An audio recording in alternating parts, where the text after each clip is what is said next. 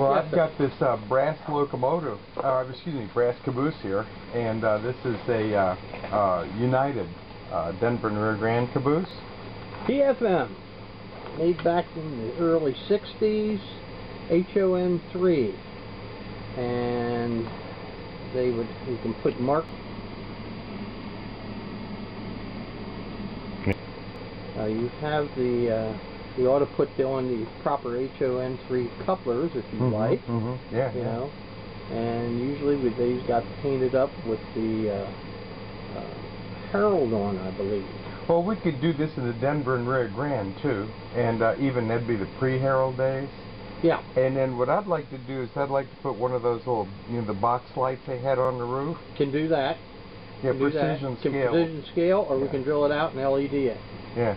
Well, that'd be great. That's exactly what I want to do. Okay. So what are the first steps in working with this? First of all, it has to be taken apart, and I put it in a cleaning solution, and then I put it in a bead blaster to get the satin sheen on it. Then it is primed, and then painted.